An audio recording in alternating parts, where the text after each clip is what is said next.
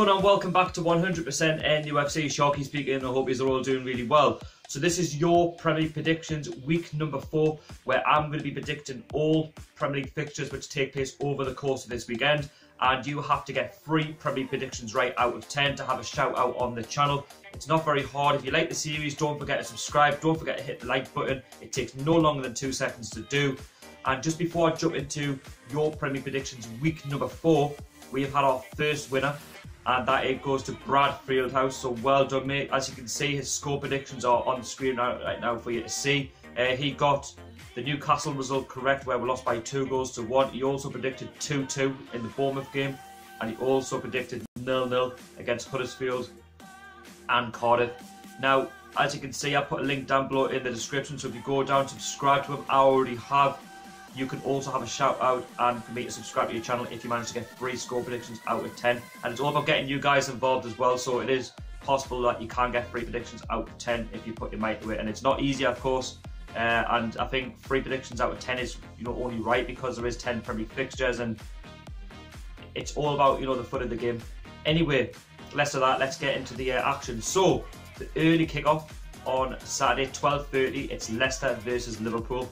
Now, Leicester beat Southampton last week by 2-1 thanks to a late goal by Harry Maguire.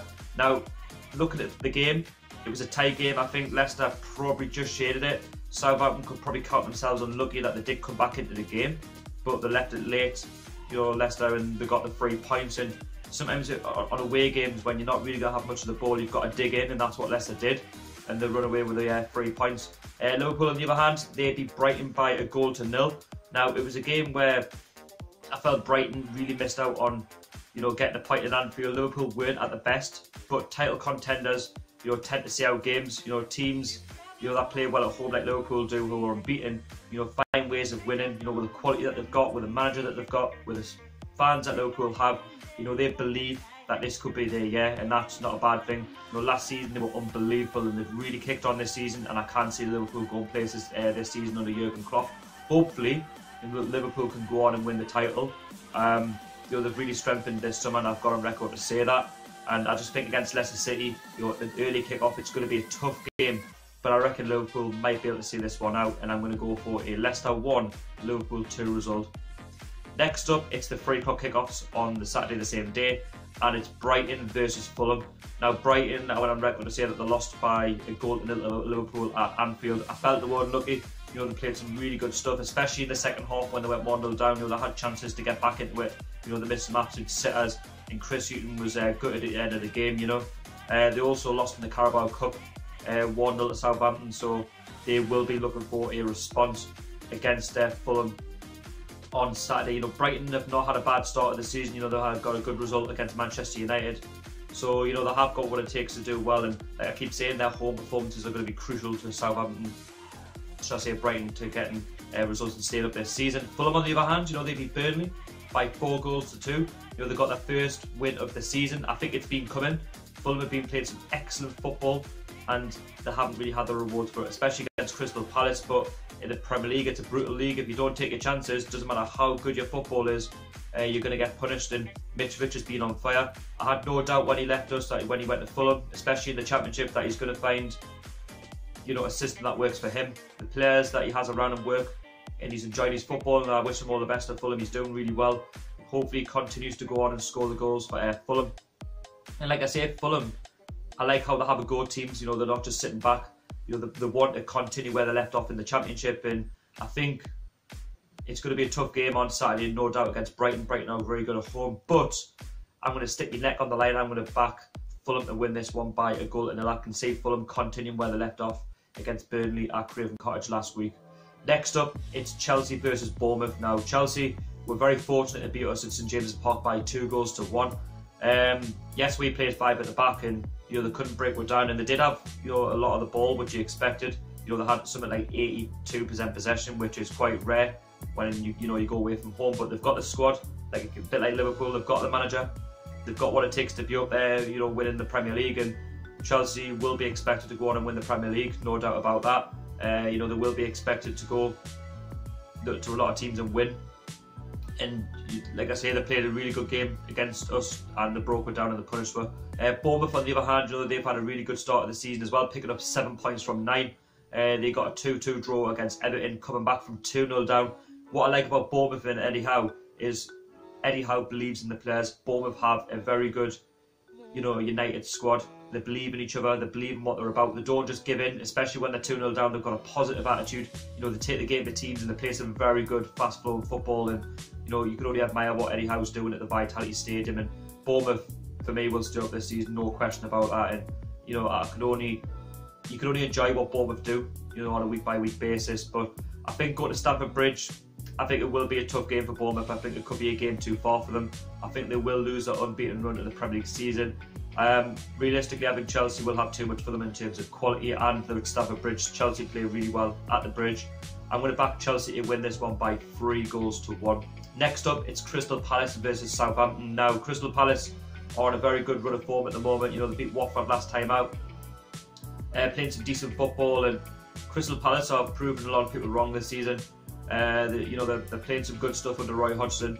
Roy Hodgson isn't a manager where he believes in being relegated. He's always that stable sort of manager where he'll keep you up. You know, he'll have a few good games, a few bad games, but playing at Selhurst Park, it's going to be, you know, a fortress for them. You know, getting behind that crowd that they've got there, Selhurst is brilliant.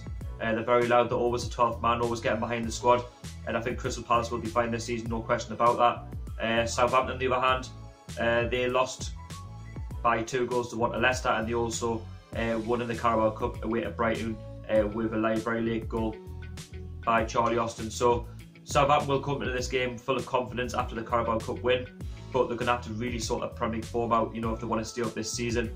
I think it will be a tight game at Crystal Palace. I think Southampton and Crystal Palace seem to have a very good game against each other. Record tells you that.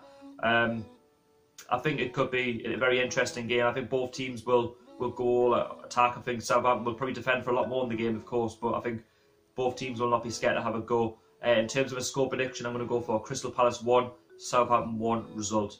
Next up, it's Everton versus Huddersfield. Now, Everton will be very disappointed the way they played against Bournemouth after being 2-0 up. You know, they should really have taken the game to them. You know, when Everton played Bournemouth, you know, they really had a chance to go on and win the game 3 or 4. But after going 2-0 up, they collapsed, and it kind of reminds us of that pre-season. You know, they were winning games, and then they were somehow dropping, you know, silly results and losing games, and, you know, drawing games where they shouldn't have. And Everton have got a quality squad, you know, against a lot of opposition. You know, the Richarlison got a silly red card where it wasn't meant to be, and let's hope that doesn't go to cost him, you know, for the next 3 games, because, you know, he's a crucial player for them. He was last season for Watford, and he was starting to hit form, and he didn't really have to lash out last week when he did. It was a feisty game against Bournemouth, don't get us wrong. It was 2 teams going up against each other. Everton, I think they'll be fine this season, no question about that. Huddersfield, on the other hand, they have not exactly had the best start of the season. I do predict them to struggle. They lost last night against Stoke City 1-0 in the Premier League. They also drew with Cardiff City, so they're not yet registered the first 3 points, but they have got the first point on board, of course. I think going to Goodison Park, it's going to be a tough game for them. I just don't think they've really got enough quality in the squad to really take, you know, the game to teams. And I think Everton, they will be expected to win, you know, at home. They will be expected to win at least 50% of the games. And I think Everton will have too much quality for Huddersfield. So I'm going to go for a score prediction: Everton 2, Huddersfield 0. Next up, it's West Ham versus Wolves. Now, West Ham have not had the best start of the season. You know, losing 3-1 to Arsenal and losing the other 2 games before that. They're yet to pick up a point in the Premier League. You know, they've got some good players there. They've got a good manager in Pellegrini, but he just needs to find the right rhythm. He just needs to find the right structure to his team. He needs to try and make the right substitutions at the right time, not too late. West Ham need to learn how, you know, sort of, when they have the ball and when they have possession and when they're creating opportunities to put the ball in the back of the net. They had plenty against Arsenal. You know, they could have got a result, but they didn't, because they were so wasteful, and Arsenal, with the squad that they've got, with the quality that they've got, punished them, and in the end deservedly lost the game 3-1. I had nothing to answer for. Wolves, on the other hand, you know, they got a very good 1-1 draw against Manchester City. You know, they had a go at them. Yes, similar to us, they didn't have as much possession, but they used the counter-attack very, very well. And against Man City at Molineux, they didn't really have a chance. Man City struggled at times. Yes, Man City got back into the game when they were 1-0 down, but Wolves showed how to defend and how to see out the game. And I think Wolves will be fine this season. I'll go on record to say that. They've got a good squad. You know, very good players, Ruben Neves, for example. And I think Wolves, I just see them having to go to a lot of teams. I think they will beat a few teams and they will lose, but I can just expect Wolves to turn it around. I think West Ham will register the first point of the Premier League season. I reckon it will be a tough game. And yes, they will be expected to win, you know, at the Olympic Stadium, but I think Wolves will go there with a game plan. And I think West Ham will have to try and find a way of winning this game, but I really can't see it this weekend. So I'm sorry, West Ham fans. I'm going to go for a West Ham 1, Wolves 1 result. Next up, it's the late kickoff, 5:30. It's Manchester City versus my team, Newcastle United. Now, Man City, I've just spoken about, they drew 1-1 with Wolves. Now, Man City were bad. They were just lethargic at times. They were really misplacing passes. They are missing De Bruyne, of course. But that's not to say that they haven't got a good squad. You know, Mendy's been brilliant for them, you know, ever since he's walked into the club. Man City will be expected to win the league, no question about that. They've got the talent. You know, they've got the players there, the trickery, the skill on the ball. It's just scary to watch the way they break in numbers. And I think ourselves, Newcastle, it's going to be tough. You know, we've had a really tough run into this season. We've only picked up 1 point from 3, and it's not going to get any easier against Man City on Saturday afternoon or evening when the game kicks off. You know, we just went off the back of a 2-1 defeat to Chelsea, and I think, to be honest, we got what we deserved in the end. You know, off the ball, we didn't play too bad. You know, Rafa played 5 at the back. You know, we managed to tackle Chelsea, we managed to cause some problems. But all in all, playing 5 at the back, you're there to cause, you know, trouble to the opposition. You're there to sort of like stop them, but we didn't. And we've kind of like lost what we were doing in the second half. And the minute Chelsea took the lead, you know, we've done well to come back, but we went back to the 5 at the back, and we just sort of like lost our rhythm again. And Chelsea, you know, got the result. And the pen for me was never a pen. Shaw won the ball, but against Man City, I don't even think against any team, especially at home, you shouldn't be playing 5 at the back. You know, you've just got to have a go. We've got to do what Wolves done last week and have a go at them. Yes, they are going to be expected to win at the Etihad. You know, they're going to be decent, and you know, they're going to win at least all their games this season at home. They're going to be unbeaten, like probably Liverpool will be. And we've just got to try and find a rhythm, because it's not going to get any easier. You know, after Man City, we've got Arsenal coming up, and then we've kind of got a run in where we can actually, you know, go and get some points. But I think Man City will have too much work. They're going to have too much quality, and as much as I like to see we can go there and get a draw, I really can't see that either, and that kills us to say that as a Newcastle fan. But you've got to remember who we're going to be up against. It's going to be the final result at the Etihad. It's going to be Man City 3, Newcastle 1. Now we're going to move on to the Sunday games. The first one is 1:30. It's Cardiff versus Arsenal. Now Cardiff got their another point after drawing with us. Then they also drew with Huddersfield, so they got 2 points from 9. They've not really registered a goal in the Premier League as of yet.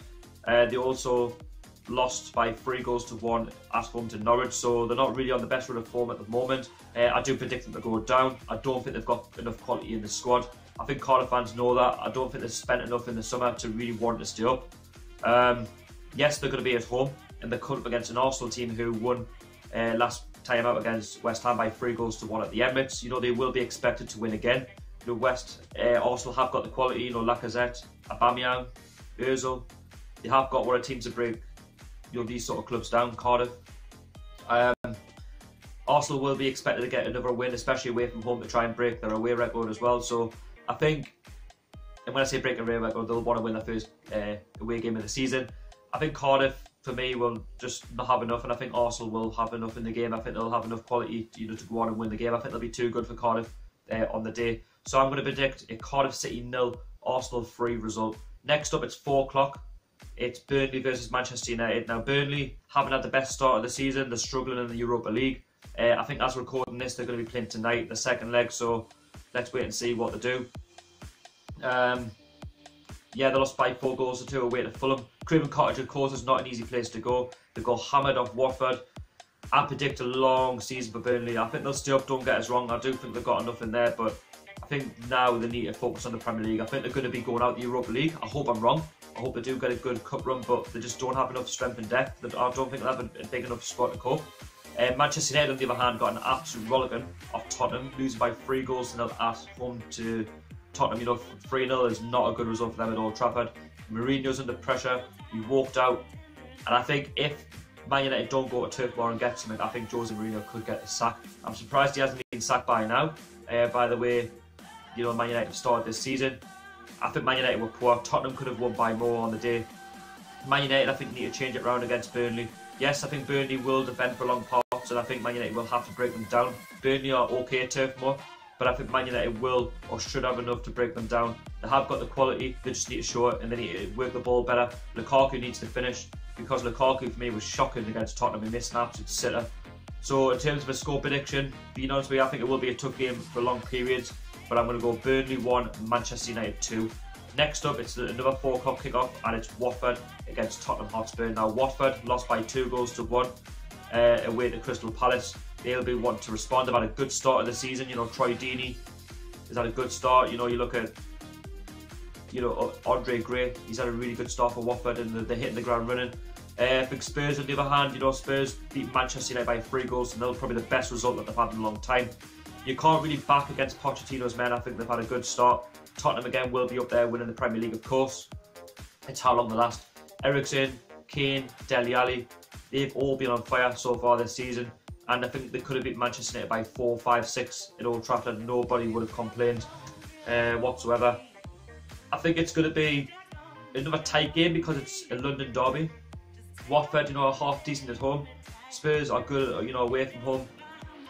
I reckon in terms of a score prediction, it's going to be Watford 1, Tottenham 2.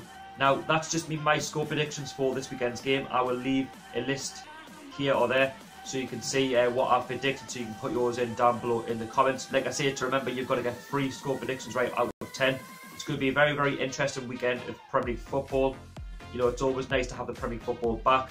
And yeah, I do apologise that the video has gone on longer than normal. I did say it's going to be a 15 to 20 minute series, and also well done to Brad Fieldhouse, who got 3 score predictions right out of 10. Like I say, go and subscribe to his channel, and if you're new to this channel, don't forget to subscribe as well. Help us to get to 1,500 subscribers. That is the aim in the short term, so I only need something like 40 odd subscribers. So if you can go along and do that, that'd be really good of you to do that, and also hit the like button as well. Put your comments in down below, and yes, until the next one, I'll see you all later.